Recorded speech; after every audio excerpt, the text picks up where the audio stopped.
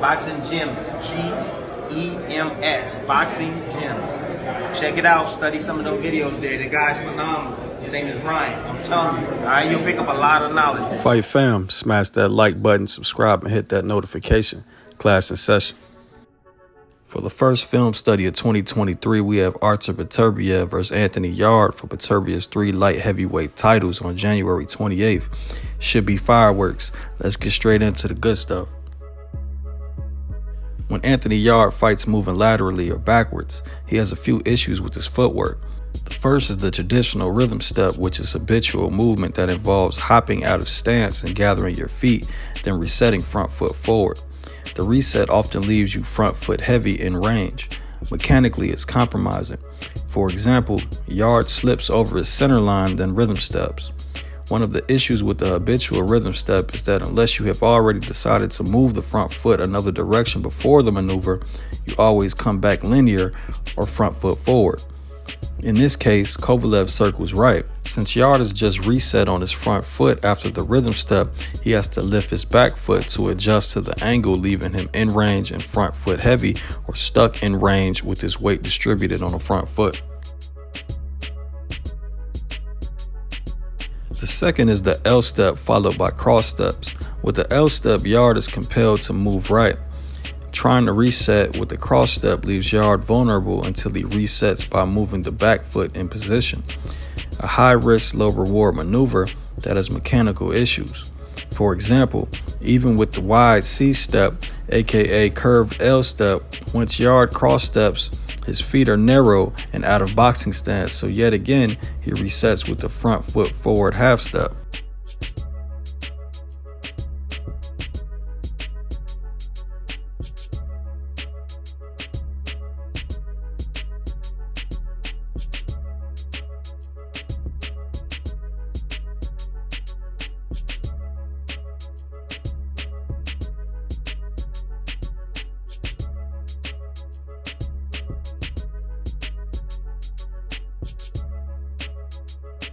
Stepping back foot first to go forward is breaking from fundamentals.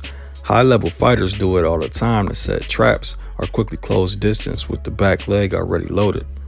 However, the habitual use of back foot first once again leaves you resetting with your front foot forward towards your opponent.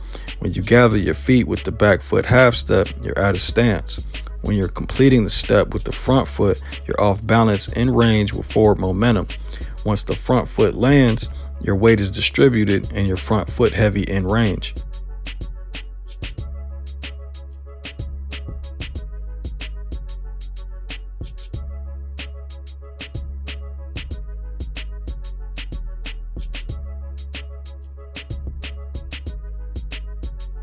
Speed it up and it just becomes a forward shuffle. It's the same issue if you land mid-range with the added task of gaining proper balance on the land, then defending.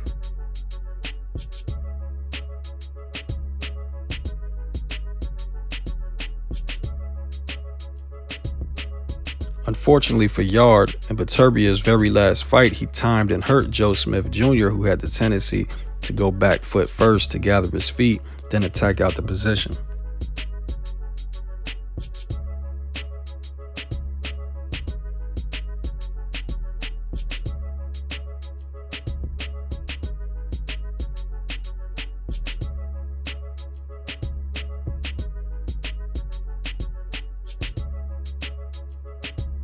Yarde also tends to back out in straight lines from time to time. Multiple linear reverse shuffles don't allow you to get your head off the track or center line. Aggressive opponents will follow you out with punches. Depending on his initial ring positioning, after double reverse shuffles straight backwards, Yarde often ends up on or near the ropes, limiting his options of movement. David, faster. There'll be more urgency in that move forward.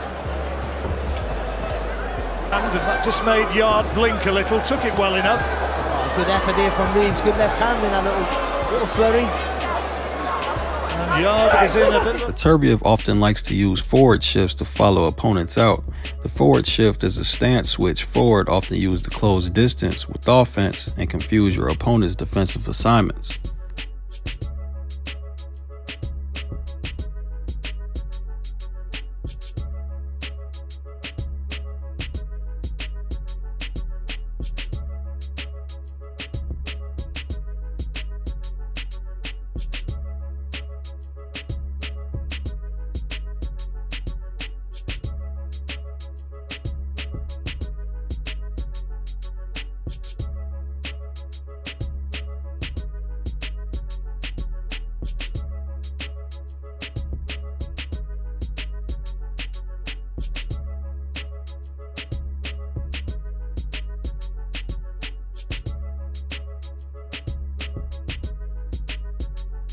When opponents end up against the ropes, Beterbiev deploys a great probe game. He uses probes or off-speed lighter punches to occupy or disrupt the opponent's guard elsewhere than the intended target.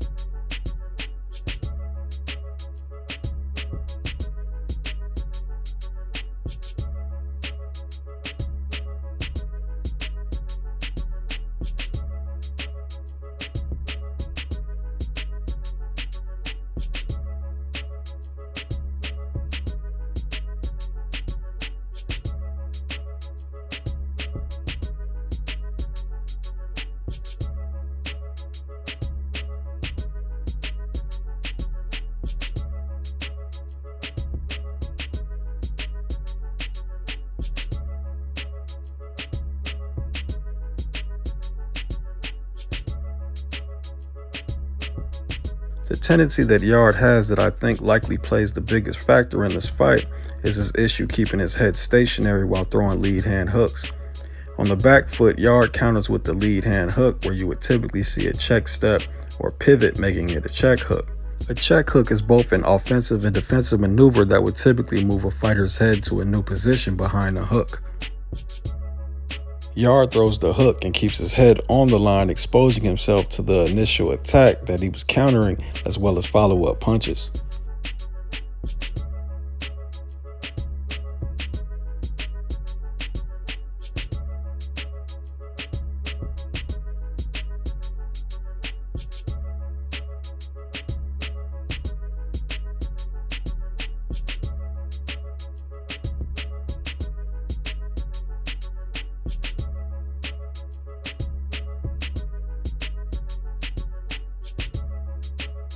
When Yarde leads with the hook, he almost always leaps or shuffles into it, which guarantees his head on the center line.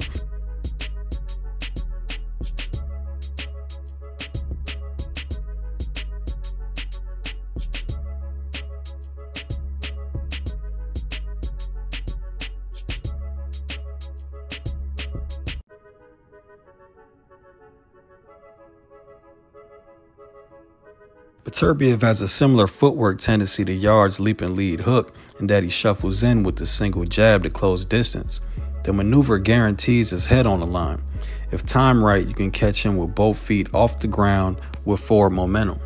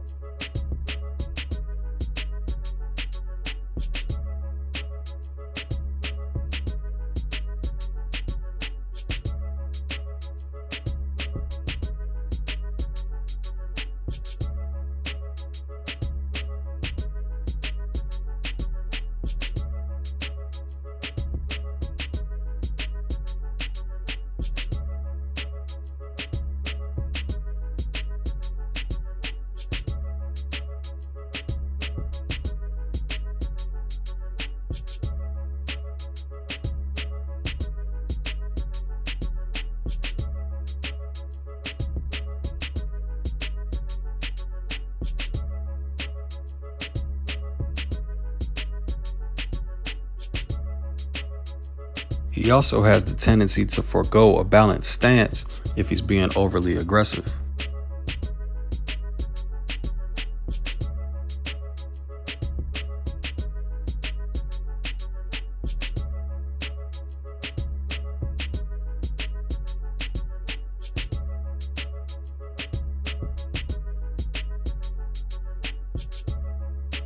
So Yarde's stationary head issue may also be his saving grace. That's why I called it the biggest factor. Keeping his head stationary puts him at major risk, but it also keeps him set to put power behind his counters, then throw follow-up power punches. If Yarde can time Beterbiev off the back foot, he has the power to hurt him. He can set traps constantly with distance, then punish Beterbiev's flawed penetration steps. Без сомнения и сейчас. И левый сбоку головы. В одиночку не сделаешь. В ринге крашер. Ярд для себя искать давление и быстро. Using lateral and backwards movement, Yarde can also control pace and punch output. If he elects to stand in 50-50s, he may be forced into a pace that he is shown to gas or lose stamina. Once he's gassed, he becomes more flat-footed, where he typically utilizes a Philly shell defense, which would allow Beterbiev to close distance uninhibited and let his hands go. It would be constant 50-50 exchanges with a fighter who has hurt opponents with arm punches. And now the right hand from Beterbiev gets around the guard. It's a heavy shot. It's a clubbing shot. Oh, jab from the wrong position or wrong distance at mid-range. Look at this. Right hand gets around the guard. Uppercut tries to sneak in. There's a hook. There's an uppercut. Beterbiev's on the attack. Joe Smith. He's a sitting duck to get knocked out. Sweeping overhand rights. A left to the body. Down here in round 2. Another right hand. Uppercut. Big uppercut. He is stuck. This film study was Yarde dominant. If you're looking for further analysis on Beterbiev, I'll link a previous video at the bottom. I see one clear, distinct way that Yarde can win this fight: distance and back foot countering, where Beterbiev's footwork issues can be exploited. In my opinion, aside from that strategy, it's going to be a tough hill to climb for Yarde. My official pick is Beterbiev by KO, but I consider the possibility of Yarde pulling it off in my bet. I'll likely go Beterbiev by KO, hedge with Yarde straight up. But I want to know who you got in the comments section. Does Yarde have a shot at dethroning Beterbiev? Sportsbook link in the description if you want some smoke. Like, subscribe, share to help spread the knowledge. Support the channel by becoming a member or patron, where you get exclusive live film studies. Links in the description. Peace.